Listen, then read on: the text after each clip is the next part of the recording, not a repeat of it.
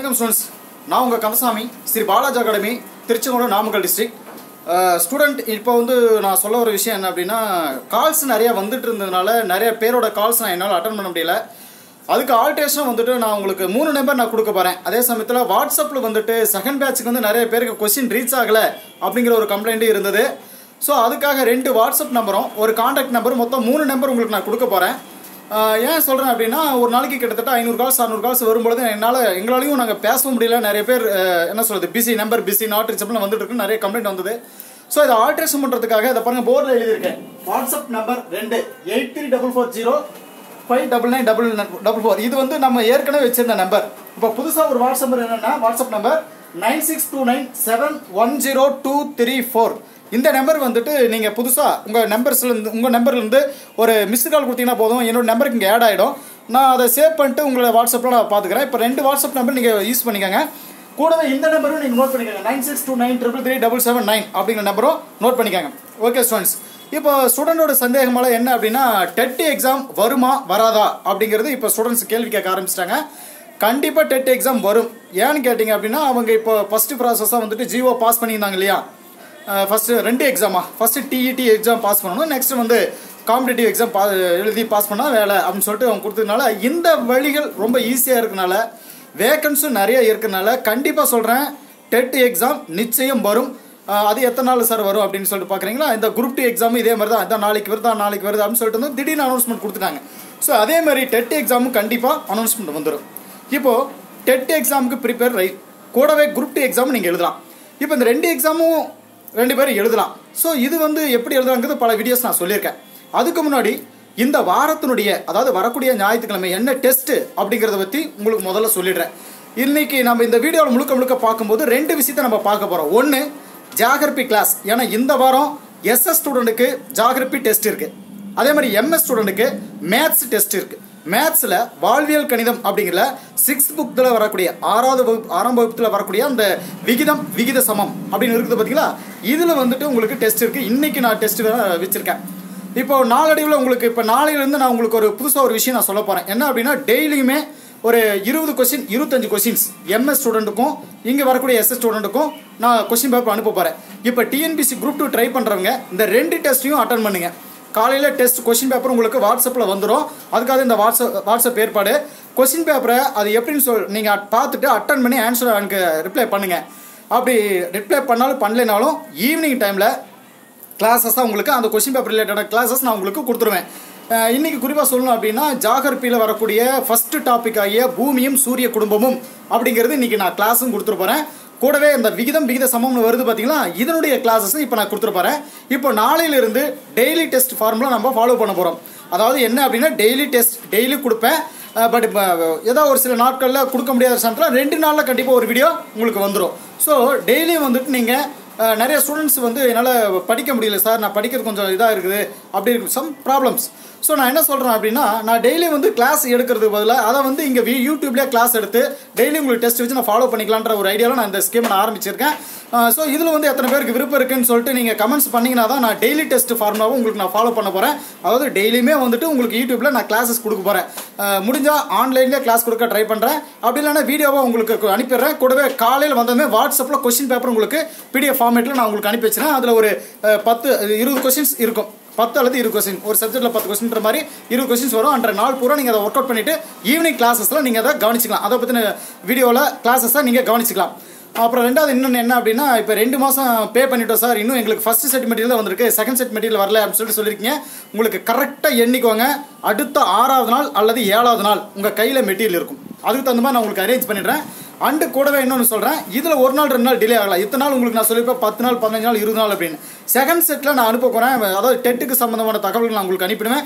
டிஎன்பிசிக்கும் ஈக்குவலாக ஒரு சில மெட்டீரியல்ஸ் நான் உங்களுக்கு அனுப்பிடுவேன். கண்டிப்பாக செகண்ட் செட் மெட்டீரியல் உங்கள் கைக்கு வந்துடும். ஓகே, இந்த ஒரு பிரச்சனை உங்களுக்கு சால்வ் பண்ணியிருப்பேன். இன்றைக்கி நான் பார்க்கக்கூடிய அந்த பூமியும் சூரிய குடும்பமும் நான் சொன்ன பார்த்தீங்கன்னா, அதில் இருக்கக்கூடிய சப்ஜெக்டை நான் என்னன்றதை இப்போ ஒரு ஷார்ட் ஃபார்ம் பண்ணி கொடுத்துருப்பேன். இதில் பார்த்தீங்க அப்படின்னா, ஃபஸ்ட்டு இது நமக்கு ஃபஸ்ட்டு இது பார்த்தீங்க அப்படின்னா, பூமியும் சூரிய குடும்பம் புவியியல் அப்படிங்கிறத நம்ம ஸ்டார்ட் பண்ண போகிறோம்.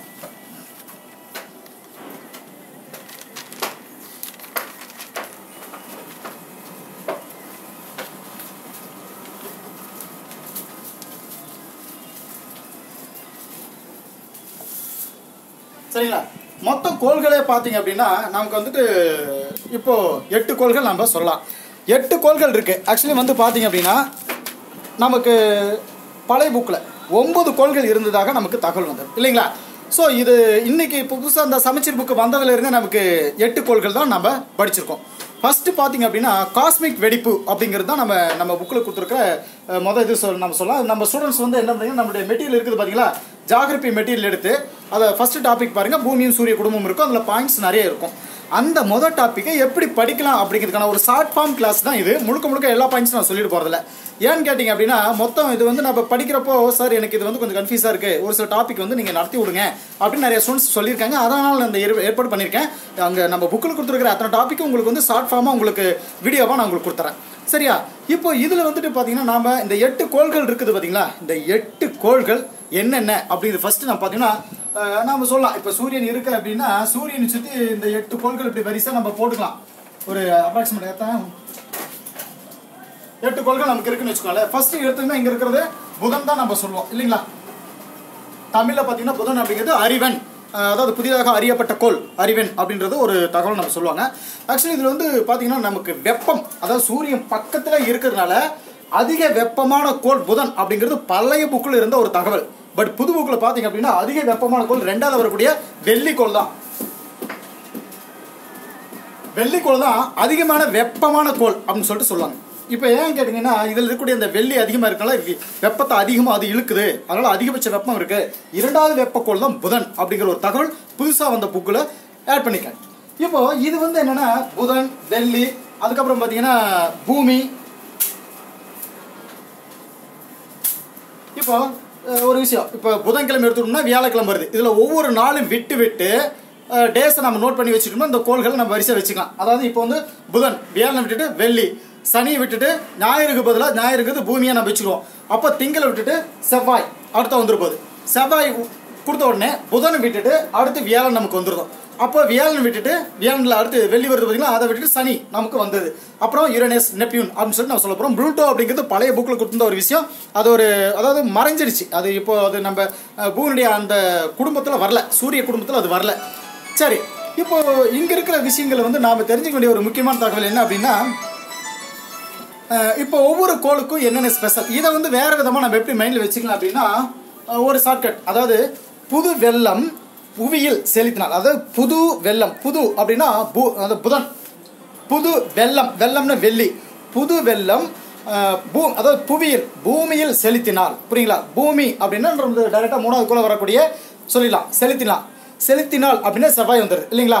அதாவது விவாதமும் சண்டை என்னன்னு சொல்லலாம், அதாவது யுத்தம் நெருங்காது.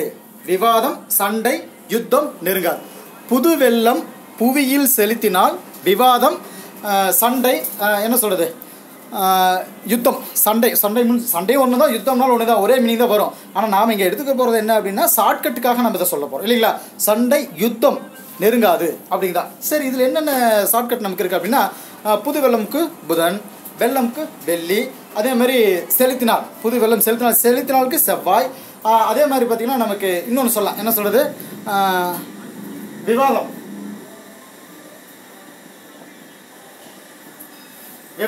வியாழன் நம்ம சொன்னோம் பார்த்தீங்களா? சண்டை அப்படின்னா சனி அப்படின்னு நம்ம வச்சுக்கலாம். அதே சமயத்தில் இன்னொன்று என்ன சொல்லலாம், யுத்தம் யுரேனஸ், நெருங்காது நெப்டியூன் அப்படின்னு சொல்லலாம். ஸோ இந்த 2 ஷார்ட்கட் வச்சு வரிசையாக அந்த கோள்கள் எப்படி வருது அப்படிங்கிற விஷயத்த நம்ம மைண்டில் வச்சுக்கலாம். சரியா? இப்போ ஒவ்வொரு கோளுக்கு என்னென்ன ஸ்பெஷல் அப்படிங்கிறத இப்போ நம்ம சொல்கிற இந்த டாபிக்னுடைய முக்கியத்துவமே நம்ம சொல்லலாம். இப்போது புதன் கோள் இருக்குன்னு வச்சுக்கோங்களேன். புதன் வந்து நம்ம ஏற்கனவே சொல்லியிருப்போம், என்ன சொல்கிறது, இந்த இவங்களுடைய ரோமனிகளுடைய கடவுள் இருக்காங்க பார்த்தீங்களா, அந்த கடவுள், அதாவது கடவுள்களின் தூதர் அப்படிங்கிறது மெர்க்குரி. ஸோ அதன் நினைவாக வைக்கப்பட்ட கோள் தான் புதன் அப்படின்னு சொல்லிட்டு சொல்லுவாங்க. ரோமானியர்களுடைய கடவுள்களின் தூதர் மெர்க்குரி. ஸோ அவரது நினைவாக வைக்கப்பட்டது புதன் அப்படின்னு சொல்லிட்டு அது ஒரு தகவல் நம்ம சொல்லியிருப்பாங்க. அதே சமயத்தில் பார்த்திங்கன்னா நமக்கு என்ன சொல்லலாம், நிறையா வெள்ளிக்கு வந்து என்ன சொல்லுவாங்க, ரோமானியர்கள் வந்து அன்பு மற்றும் என்ன சொல்கிறது, ரோமானியருடைய கடவுள், அதாவது அன்பு அழகு ரெண்டுமே சேர்ந்த கடவுள் வந்து வீனஸ் அப்படின்னு சொல்லுவாங்க. அன்பு அழகு இவை இரண்டும் சேர்ந்த கடவுள் வந்து வெள்ளி, அதாவது வீனஸ் அப்படின்னு சொல்லிட்டு சொல்லுவாங்க. வெள்ளி இதுக்கு வந்து இது ஒரு ஸ்பெஷல் இருக்குது. அதே மாதிரி பார்த்திங்கன்னா மிக வெப்பமான கோள் வந்து நம்ம வெள்ளி நம்ம சொல்லலாம். நெக்ஸ்ட்டு அடுத்து வந்து பார்த்திங்க அப்படின்னா பூமிங்கிறது நமக்கு தெரிஞ்ச விஷயம் தான். உயிர்கள் மட்டுமே வாழக்கூடிய அது ஒரு நீர்க்கோளம் அப்படின்றது நம்ம எக்ஸ்ட்ரா தெரிஞ்சுக்கலாம். பட் எக்ஸ்ட்ரா ஒரு சில பாயிண்ட்ஸ் எல்லாம் நம்ம கொடுத்துருப்போம், அதை நீங்கள் புக்கில் வரிசை நம்ம பார்த்துக்கலாம். இது வந்து நம்ம பூமிக்கு சொல்லியிருக்க ஒரு தகவல். செவ்வாய்க்கு வந்து பார்த்திங்க அப்படின்னா அதாவது பூமிக்கு வந்து என்ன அப்படின்னா இந்த ரோமானிய மற்றும் கிரேக்கர்கள் பெயரால் அழைக்கப்படாத ஒரே கோள் நம்ம பூமி அப்படிங்கிறது தான். புரியுங்களா? ரோமானியர்கள் மற்றும் கிரேக்கர்கள் அழைக்கப்படாத கடவுள்கள் பேர், எந்த ஒரு பேரும் அதுக்கு வந்து எந்த கடவுள் நினைவாக வைக்கப்பட்டிருக்க மாட்டாங்க. இது வந்து பூமி அப்படின்னு சொல்லிட்டு அதுக்கு சொல்லுவாங்க. அதே மாதிரி பார்த்திங்கன்னா நமக்கு இதில் நமக்கு பூமிக்கு அப்புறம் நம்ம வரக்கூடியது வந்து செவ்வாய் இல்லைங்களா? செவ்வாய் வந்து செந்நிறக்கோள். ஏன் அதை செந்நிறக்கோளம் அப்படின்னா இரும்பு ஆக்சைடு அதில் அதிகமாக இருக்குது இல்லையா? அதனால் வந்து நம்ம செவ்வாய் சொல்லலாம். அதாவது ரோமனிகளுடைய அந்த போர்க்கடவுள், அதாவது போர்க்காலத்தில் கும்பிடக்கூடிய அந்த ரோமனிகள் போர்க்காலத்தில் கும்பிடக்கூடிய அந்த கடவுள் பேர் வந்து பார்த்திங்கன்னா மார்ஸ் அப்படின்னு சொல்லுவாங்க. அந்த மார்ஸுங்கிறது தான் அந்த செந்நிற கடவுளாகிய செவப்பாக இருக்கக்கூடிய செவ்வாய்க்கு இந்த பேர் வந்ததாக ஒரு தகவல் சொல்லுவாங்க. அதே மாதிரி பார்த்திங்கன்னா வியாழன் வந்து பார்த்திங்க அப்படின்னா இருக்கிறதுலே மிகப்பெரிய கோள் வியாழன். இது வந்து முதன்மையான கடவுள் ஜூபிட்டர் அப்படின்னு சொல்லிட்டு, அதாவது ரோமனிகளுடைய முதன்மையான கடவுள் வந்து ஜூபிட்டர்னு சொல்லுவாங்க. அதனால் அதன் நினைவாக வைக்கப்பட்டது வியாழன் அப்படின்னு சொல்லிட்டு சொல்லுவாங்க. அதே சமயத்தில் ஹைட்ரஜன் மட்டும் இந்த ஹீலியம் வந்து நிறையா இருக்குது. அதாவது என்னது அந்த வியாழன் அது சுற்று வட்டார பகுதியில் வந்து ஹைட்ரஜன் மட்டும் ஹீலியம் நிறையா இருக்குது. வியாழனுக்கு அப்புறம் நம்ம வெள்ளியை விட்டுட்டு சனி போயிடும் இல்லையா? சனி வந்து யுரோனியல், அதாவது இவங்க ரோமனிகள் இருக்கா பார்த்தீங்களா, அவன் வந்து வேளாண்மை கடவுள், அதாவது விவசாயம் செய்யும் பார்த்தீங்கன்னா அந்த வேளாண்மை கடவுள்னு சொல்லுவாங்க. அது ஆக்சுவலி பார்த்தீங்கன்னா சனிக்கோளுக்கு வந்து நிறைய வளையங்கள் இருக்குது அப்படிங்கிறத அதனுடைய தகவல். வளையங்கள் நிறையா இருக்கக்கூடிய ஒரு கோள் வந்து சனிக்கோள் அப்படின்னு சொல்லுவாங்க. யுரேனஸ் அப்படிங்கிறது வந்து பார்த்திங்கன்னா கிரேக்க விண்கடவுள் அப்படின்னு சொல்லுவாங்க. யுரேனஸ் வந்து கிரேக்கனுடைய விண்கடவுள் அப்படின்னு சொல்லுவாங்க. அந்த வானத்தில் இருக்கக்கூடிய கடவுள் அப்படின்னு சொல்கிறது யுரேனஸ் அப்படின்னு சொல்லக்கூடியது. அதே மாதிரி அது வந்து உருளும் கோள் அப்படின்னு சொல்லிட்டு சொல்லுவாங்க. அது மட்டும் இல்லாமல் தொலைநோக்கியால் கண்டுபிடிக்கப்பட்ட முதல் கோளும் வந்து யுரேனஸ் தான். நெக்ஸ்ட் பார்த்திங்கன்னா நெப்டியூனுக்கு வந்து பார்த்திங்கன்னா ஒரு குளிர்ந்த கோள் அப்படிங்கிறது மட்டும் நமக்கு தகவலை சொல்லியிருப்பாங்க. ஸோ இந்த கோள்களுக்கு உண்டான ஒரு சில ஸ்பெஷல்ஸ் கொடுத்துருப்போம். அது இல்லாமல் நம்ம ஜாகிரபி புக்கில் பார்த்திங்க அப்படின்னா இது வந்து நம்ம ஃபஸ்ட் இந்த பொருளாதாரத்துக்காக போட்டது. இதுக்குள்ள ஜாகிரபியினுடைய முதல் டாபிக் வந்து நம்ம இதில் தான் நம்ம கொடுத்துருப்போம். ஆக்சுவலி பார்த்திங்கன்னா நம்ம ஜாகிரபிலேருந்து என்னென்ன கொஸ்டின்ஸ் கேட்பாங்க அப்படிங்கிறது வந்து நம்ம தனியாக எடுத்துருக்கோம் இல்லையா? ஸோ அதில் இருக்கக்கூடிய முதல் டாபிக் தான் இது. சரிங்களா? இது வந்து புவியியலுக்காக நம்ம போட்ட ஒரு விஷயம். வரக்கூடிய அது முக்கியமான பாயிண்ட்ஸ் இதில் இருக்குது. முக்கியமான டைட்டில்ஸ் மட்டும் நம்ம கொடுத்துருப்போம். ஒரு 11 டாபிக் வந்து புவியியல் இருக்குது இல்லையா? ஸோ அந்த புவியியலில் பூமியும் சூரிய குடும்பமும் அப்படிங்கிறதுல வந்து நம்ம சொல்லியிருப்போம். இதில் வந்து காஸ்மிக், அதாவது லார்ஜ் ஹேட்ரான் கொலாய்டர் அப்படிங்கிறது வந்து அந்த சோதனை மூலமாக பெரிய வெடிப்பு கொள்கை வந்து கண்டுபிடிச்சு பெரிய வெடிப்பு கொள்கை வந்து அதில் வந்து நம்ம தெரிஞ்சுக்கலாம் அப்படிங்கிற விஷயத்துல இருந்து இந்த பாயிண்ட்ஸை நம்ம வரிசையாக கொடுத்துருக்கோம். ஸோ நம்ம ஜாகிரபியிலேருந்து டிஎன்பிசி குரூப் 2 ஆகட்டும், டெட்டுக்காகட்டும், எஸ்எஸ் ஸ்டூடெண்ட்டுக்கு ஜாகிரபியிலேருந்து வரக்கூடிய முக்கியமான கேள்விகள், அதிகமான கேள்விகள் வரக்கூடிய பாடங்கள், அதாவது சாப்டர்ஸ் பார்த்திங்கன்னா இந்த 14 டாபிக் தான். அந்த 14 டாப்பிக்கில் பூமியும் சூரிய குடும்பம் இன்றைக்கி நம்ம ஓரளவுக்கு ரேண்டமாக நடத்திருக்கோம். பட் இதில் இருக்கிற சில பாயிண்ட்ஸையும் மைண்டில் செட் பண்ணிவிட்டு இந்த வாரம் டெஸ்ட்டுக்கு தயாராகிக்குவாங்க. அது மட்டும் இல்லாமல் இதில் வந்து ஜாகிரபியில் இன்னும் டெய்லி நாளைக்கு நாளானிக்கு அடுத்த நாளில் போடக்கூடிய டாபிக் எல்லாத்தையுமே சேர்த்துட்டு நீங்கள் ஞாயிற்றுக்கிழமை டெஸ்ட்டுக்கு தயாராகிடணும். சரியா? இது வந்து நம்ம என்ன சொல்லலாம், இப்போ ஜாகிரபிக்கு உண்டான ஒரு சில பாயிண்ட்ஸஸ் தான் நம்ம முடிச்சிட்டோம். இப்போ நெக்ஸ்ட் வந்து எம்எஸ் ஸ்டூடெண்ட்டுக்காக நம்ம பண்ணோம் இல்லையா, மேத்தமெட்டிக்ஸ். ஸோ மேத்ஸ் வந்து நம்ம இப்போ பார்க்கலாம். இந்த மேத்ஸ் வந்து என்னென்ன படிக்க போகிறோம் அப்படின்னா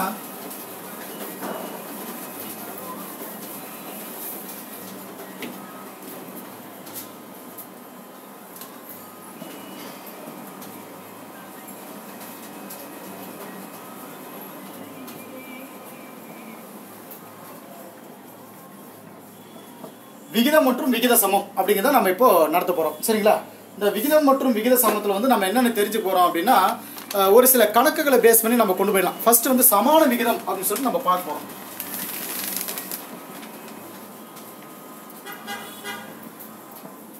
நம்ம டெட் எம்எஸ் ஸ்டூடெண்ட்டுக்கு புக்ஸ் கைக்கு வரல அப்படின்னா நீங்கள் ஸ்கூல் புக்கில் போயிட்டு 6th வரக்கூடிய விகித சமம் இந்த வாரம் மட்டும் நீங்கள் சமாளிங்க.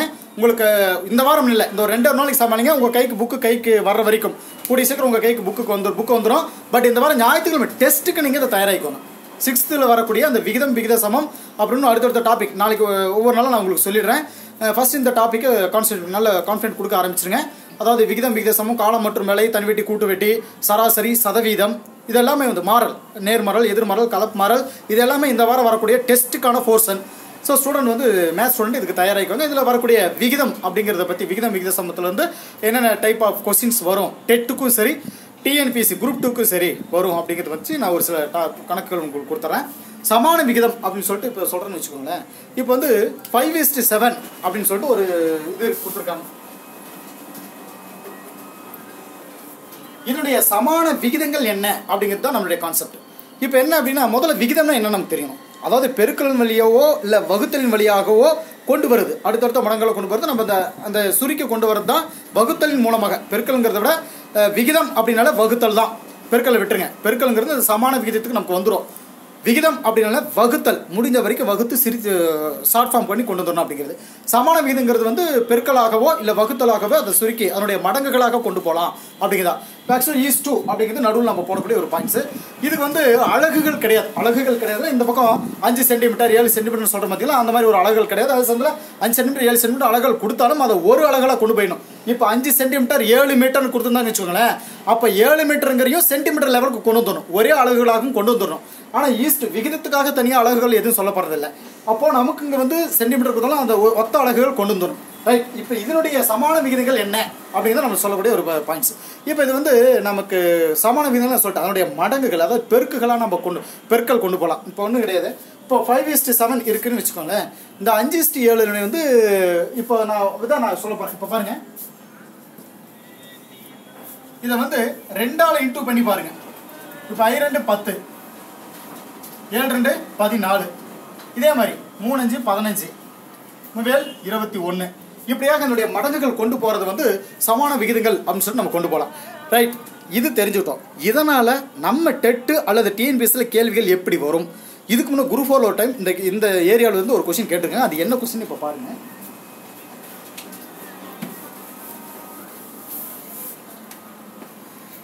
குரூப் 4ல் வந்துட்டு என்ன சொல்லியிருப்பாங்க அப்படின்னா, இப்போ ஒரு இது சொல்கிறேன் பாருங்களேன்.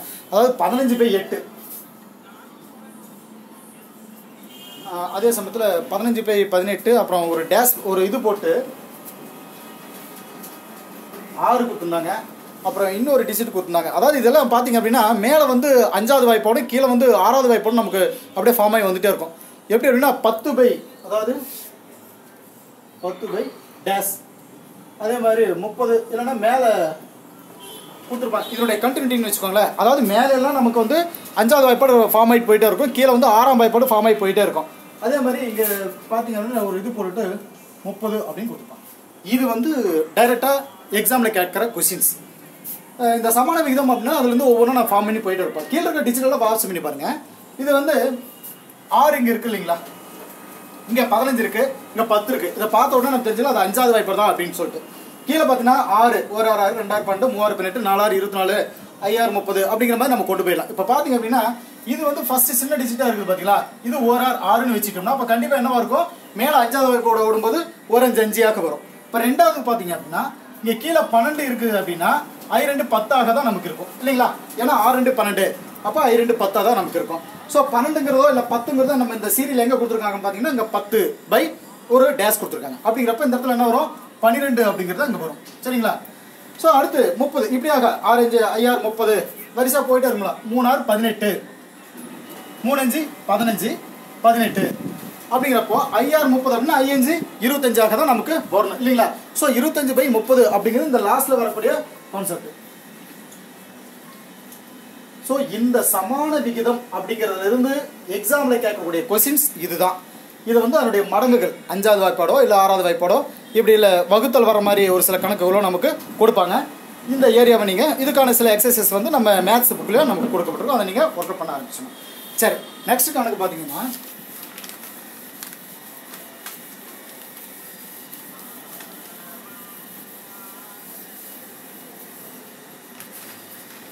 விகித சமூகத்திலேருந்து கண்டிப்பாக கொஸ்டின் வரும். இப்போ இப்படி ஒரு கணக்கில் கேட்பாங்க, எது பெரியது அப்படின்ட்டு.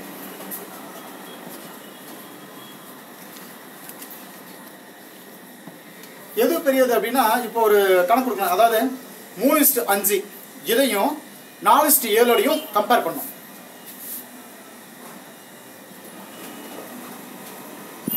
3:5யும் 4:7 கம்பேர் பண்ணணும். சரிங்களா. இதை கம்பேர் பண்ணுறப்ப இதுக்கு நம்ம ஃபர்ஸ்ட் நம்ம என்ன பண்ணணும் அப்படின்னா இது இப்படி எழுதிக்கலாம். இந்த வடிவத்தை இப்படி சுருக்கி எழுதிக்கலாம்.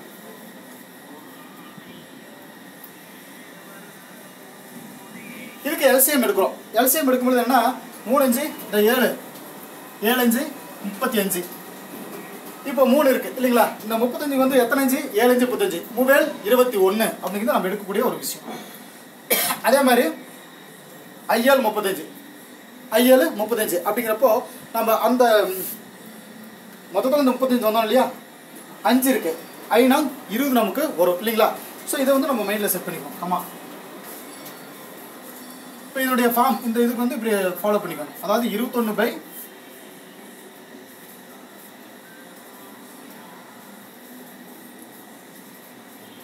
இப்போ இதனுடைய ஃபார்ம் வந்து இதுக்கு இதோட இது வந்து இதுக்கு. அப்போ இதில் வந்து என்ன இருக்கு? கீழே இருக்கக்கூடியது சமமாக இருக்கு. இதில் பெரியது எதுன்னு சொன்னால் இதுதான் பெரியது. சரிங்களா? இது வந்து ஒரு சிம்பிள் மேத்ஸ் தான்.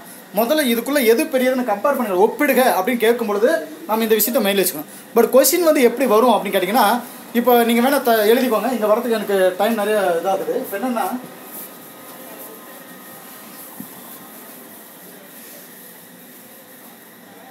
கொஸ்டின் எப்படி கேட்பாங்க, இந்த மாதிரி ஏரியாவிலேருந்து கேள்விகள் என்ன கேட்பாங்க அப்படின்னா, 280 ரூபாய் 280 புரியுங்களா? ரூபாய் 280 3:5 என்ற விகிதத்தில் பிரிக்கணும். 3:5 அப்படிங்கிற ரேஷியோவில் பிரிக்கணும், விகிதத்தில் பிரிக்கணும்.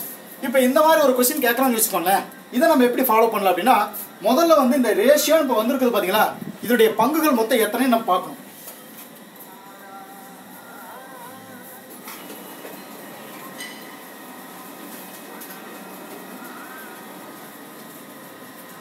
மொத்த பங்குகள் போது 3 + 5 8 வருதுங்களா? 3 × 5 8 நம்ம போட்டுக்கிறோம். அதாவது 8 பங்குகள் கொண்டது 280 அப்படின்னா ஒரு பங்கு கொண்டது எவ்வளவு அப்படிங்கிறப்ப நம்ம என்ன பண்ண போகிறோம்? 280/8 நம்ம டிவைட் பண்ணிப்போம். சரிங்களா? இதை வந்து நம்ம அடிக்க ஆரம்பிச்சிடலாம். சரிங்களா? இதை அடிக்கும் பொழுது என்ன சொல்லணும்? ஒரு 8 2 8 பண்ணுவோம். 8 24 8 24 அப்படின்ட்டு ஒரு 8 நம்ம அடிச்சிடும். அப்புறம் 8 40 24 அதாவது 24 போச்சு அப்படின்னா 28 24 போச்சு 4 இருக்குது. 4 பக்கத்தில் 0 சேரும்பொழுது 40 8 40 அப்படின்னு போட்டு 35 பங்குகள். அதாவது ஒரு பங்குகள் என்ன அப்படின்னா 35 பங்குகள் அப்படின்னு சொல்லிட்டு நம்ம சொல்லுவோம். ஆனால் இங்கே என்னென்னு பிரிச்சிருக்கேன்? 3:5 சொல்லியிருக்காங்க இல்லையா? அப்போது 3யும் 35 பெருக்குனீங்க அப்படின்னா என்ன ஆன்சர் வருது? 105 வருது இல்லையா? அதுதான் அதனுடைய பங்கு அப்படின்னு சொல்லுவாங்க. அதே மாதிரி 5யும் 35 பெருக்குனா 175 வருது இல்லையா? இதுதான் அதனுடைய ஆன்சர். ஸோ இங்கே எடுத்துக்கிட்ட விஷயம் என்ன? மொத்த பங்குகள் என்னங்கிறத கூட்டிக்கணும், அதால் அதை டிவைட் பண்ணிடணும், வகுத்துறோம். சரியா? இதுதான் வந்து பங்குகளை பேஸ் பண்ணி வரக்கூடிய ஒரு கணக்கு. அதே மாதிரி இதுலேயே கொஞ்சம் ரிஸ்க்காக என்ன பண்ணுவாங்க அப்படின்னா, இப்போது மொத்த பங்குகள் கொடுத்துருப்பாங்க, அதில் ஒரு பங்கோட வேல்யூஷன் மட்டும் கொடுத்துருவாங்க. இப்போ ஆண்கள் பெண்கள் இருக்காங்கன்னு வச்சுக்கலாம். அதில் ஒரு கிராமத்தில் வந்து இப்போ அது ஒரு கணக்கு நான் போட்டுக்கலாமே.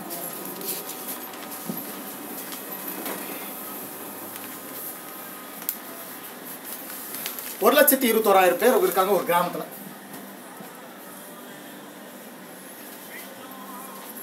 சரிங்களா? 1,26,000 பேர் இருக்கக்கூடிய அந்த கிராமத்தில் ஆண்கள் பெண்கள் பார்த்தீங்கன்னா 6:5 பேர்.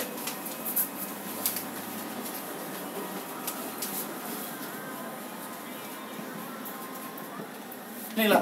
6:5 ரேஷியோவில் இருக்காங்க.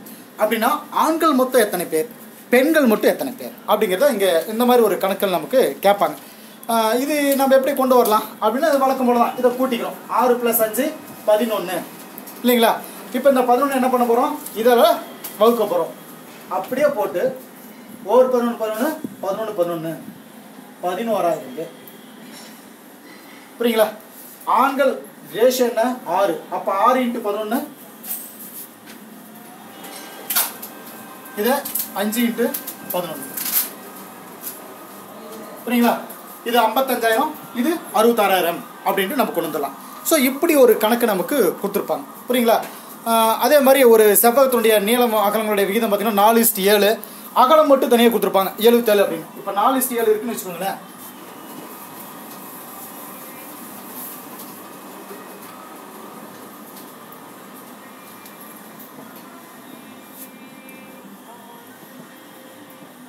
இப்போ 7 வந்து பார்த்தீங்கன்னா 77 சென்டிமீட்டர்னு கொடுத்துருப்பாங்க. புரியுங்களா? இப்போ ஒரு சவகம் இருக்குது, இந்த நீளம் அகலம், இந்த நீளம் வந்து பார்த்தீங்க அப்படின்னா 7, அதாவது 7% நம்ம கொடுத்துருக்காங்க அப்படின்னா அதாவது நீளம் வந்து 4 கொடுத்துருக்காங்க. இப்படி ஒரு கணக்கு வந்துடுதுன்னு வச்சுக்கோங்களேன். இப்போ இதனுடைய அளவு என்ன, இதை கொஸ்டினாக நமக்கு கேட்பாங்க. இப்போ இதை வந்து நம்ம ஈஸியாக கண்டுபிடிக்கலாம். எப்படி? இப்போ ஒன்றும் இல்லை, இப்போ 7 இருக்குது பார்த்தீங்களா, இது முதல்ல ஒரு பங்கு எவ்வளோ அப்படின்னு நம்ம கண்டுபிடிக்கணும். அப்படின்னா கொடுத்துருக்கிற பங்குடைய இது வந்து பார்த்தீங்கன்னா 77 தான் கொடுத்துருக்காங்க. இதுக்கு ஒரு பங்கு எவ்வளோ அப்படிங்கிறது 7 பங்கு இசுக்கல் 77 அப்படின்னா ஒரு பங்கு இசுக்கல் எவ்வளோ? 77/7 போடும்பொழுது சொல்லலாமா 11 வந்துடுதுங்களா? ஸோ இது வந்து 11 வந்த மாதிரி 4 பங்குக்கு எவ்வளோ வரும்? 4 × 11 44 வரும் இல்லையா? ஸோ இதுதான் வந்து இந்த சமான விகிதத்தில் வரக்கூடிய முக்கியமான மேட்ச்களை நம்ம சொல்ல போகிறோம். சரி, இப்போ அடுத்து வந்து பார்த்தீங்கன்னா நமக்கு இந்த இடை உறுப்புகளின் கூடுதல் கடை உறுப்புகளின் கூடுதலுக்கு சமம் அப்படிங்கிற மாதிரி விகித சமம் அப்படிங்கிற ஏரியாவில் நமக்கு ஒரு கொஸ்டின் நமக்கு வருங்க.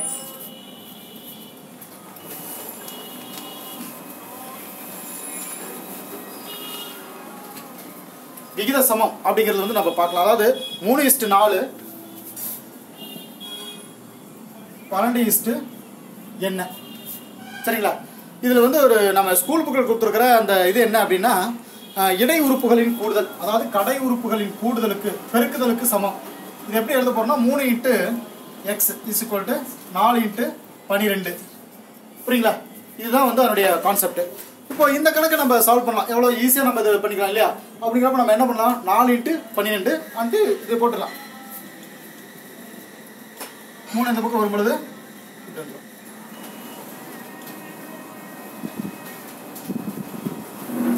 புரியுங்களா? ஸோ இது வந்து நமக்கு சென்டிமீட்டர் கொடுக்கல, பட் இது வந்து நம்ம போடக்கூடாது, அளவுகள் போடக்கூடாது. 16 பங்குகள் அப்படிங்கிறது அங்கே வரக்கூடிய ஒரு தகவல் இல்லையா? ஸோ இப்படி ஒரு கணக்கில் நமக்கு வரும். அதே மாதிரி 12 மாணவர்கள், இதெல்லாம் புக்கில் வரக்கூடிய கணக்குகள் தான். இந்த டைப்பில் வந்துட்டு இன்னொரு கணக்கு நமக்கு வந்திருக்கும், சரிங்களா? இப்போ இதுலேயே அடுத்து வந்து நம்ம பார்க்கக்கூடிய ஒரு விஷயம் என்ன அப்படின்னா, அடுத்த கணக்கு 60 மாணவர்கள் இருக்காங்கன்னு வச்சுக்கோங்க. ஒரு ஸ்கூலில் ஒரு வகுப்பில் வந்து 60 மாணவர்கள் இருக்காங்க. அதில் வந்துட்டு மாணவ மாணவிகளுடைய அந்த இவங்களுக்குள்ளே இருக்கக்கூடிய விகிதம் பார்த்திங்கன்னா 2:1. அந்த வகுப்பில் வந்துட்டு மாணவ மாணவிகளுடைய எண்ணிக்கை எவ்வளவு அப்படிங்கிறது தான் கான்செப்டே. 2:1ங்கிற அந்த விகிதம், அந்த பங்குகள் கொடுத்துட்றாங்க. மொத்த மாணவர்கள் வந்து 60 மாணவர்கள் கொடுத்துருக்காங்க, புரியுங்களா? ஸோ அப்போ நமக்கு பங்குகள் பார்க்கும்பொழுது 2 + 1 3 வந்துடுது இல்லைங்களா? அப்போது மாணவ மாணவர்களுக்கு மட்டும் தனித்தனியாக பார்க்கணும். இது ஒரு கணக்காக நமக்கு கொடுத்துருப்பாங்க.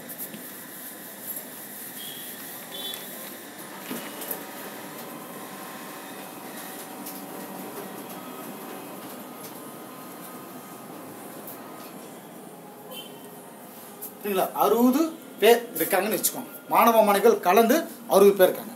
அந்த 60 பேருக்கு வந்து நம்ம என்ன ரேஷியோ பிரிச்சுக்காங்க அப்படின்னா, மாணவர்களுக்கு வந்து 2னா பெண் மாணவிகள்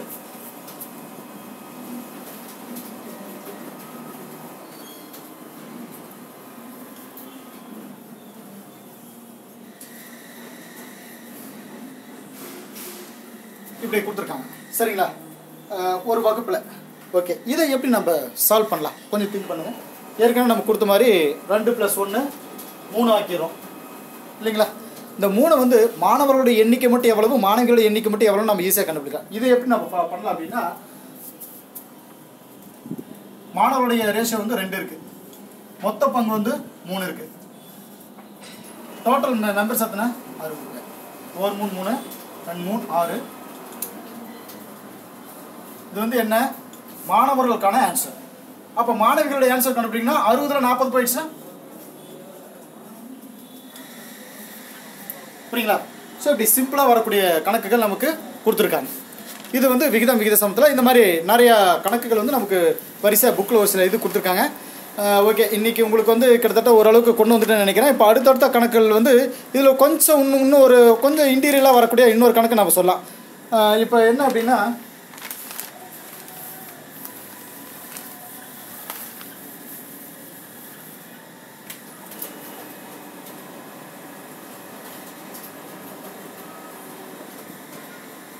இப்படி ஒரு கணக்கு வந்து நம்ம புக்கில் கொடுத்துருங்க. அதாவது மேக்ஸிமம் வந்து இது டெட் ஸ்டூடெண்ட்டுகளுக்கு அந்த வரிசையாக அந்த விகித சமத்தில் அந்த எடுத்துக்காட்டு கணக்கில் வந்துருக்கு பார்த்தீங்கன்னா, அதை வந்து நம்ம வரிசையாக ஃபாலோ பண்ணிட்டு இருக்கோம். அதாவது குரூப் 2 மேத்ஸ் எல்லாம் பார்த்தீங்க அப்படின்னா இதுலேருந்து கொஞ்சம் கம்பேரிங்காகி வந்துட்டுருக்கோம். இதையே வந்து கொண்டு போயிட்டு சதவீதத்தில் கொண்டு போய் வைப்பாங்க. ஒரே டைம்லேயே வந்துட்டு சதவீதம் விகிதம் 2 கலந்து வர மாதிரி கொஞ்சம் டீஃபாக கேட்பாங்க. குரூப் 2க்கு இவ்வளோ ஈஸியாக கண்டிப்பாக வராது. இதை விட இன்னும் கொஞ்சம் கஷ்டமாக தான் வரும், புரியுங்களா? கஷ்டமானா இதை இன்னொரு ட்விஸ்ட் வச்சு கொடுப்பாங்க. பட் பேசிக் இது தான். ஓகேங்களா. விகிதம் விகித சமத்தில் வரக்கூடிய குரூப் 2 ஸ்டூடெண்ட்டுக்கு பேசிக் இதுதான். இது நம்ம நல்ல தனிப்பட்ட பாடம் தெரிஞ்சுட்டோம் அப்படின்னா அங்கே கொடுக்கக்கூடிய மேத்ஸ் வந்து கொஞ்சம் அண்டர்ஸ்டாண்ட் பண்ணால் கொஞ்சம் ஈஸியாக கொண்டு வந்துடலாம். இப்போ இதனுடைய டைமென்ஷன்ஸ் வந்து பார்த்தீங்க அப்படின்னா 4:6, அதாவது 18:5.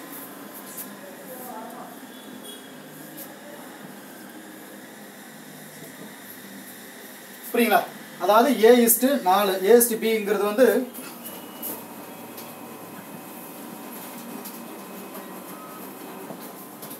இதுதான் இந்த கணக்குடைய இது. சரிங்களா. இதை எப்படி நம்ம எழுதிக்க போறோம் அப்படின்னா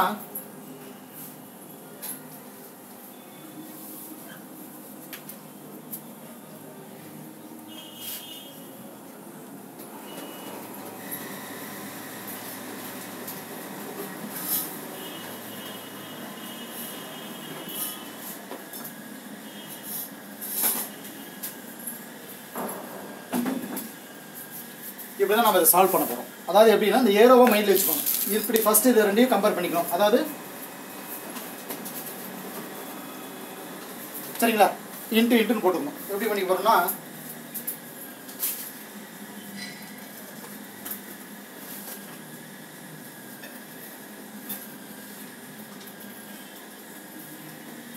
இதை வந்து ஷார்ட் ஃபார்ம் பண்ணணும். இப்போது நம்ம என்ன சொல்லலாம், நமக்கு இதனுடைய இந்த பெருக்கல் நீங்கள் வரிசை கொண்டு போயிட்டீங்கன்னா போதும். ஓகேங்களா. அதாவது 4:18 நம்ம எவ்வளோ சொல்லலாம், அது கொஞ்சம் பெருக்கி போட்டு பார்த்தீங்க அப்படின்னா 4×12 அப்படிங்கிறப்போ அதாவது 8 72 வரும். ஓகேங்களா. 72. ஓகேங்களா. 72 வரும். 6×18 அப்படிங்கிறது வந்து 108 வரும். 6 உங்களுக்கு தெரிஞ்ச விஷயம் தான், 30ன்னு போட்டுக்கோம். இது வந்து பொதுவாக ஒரு எண்ணில் வகுப்படுமா அப்படின்னு சொல்லிட்டு நம்ம பார்க்கும்பொழுது நமக்கு என்ன சொல்லலாம், 6ஆம் வாய்ப்பாடில் அடிப்படலாமா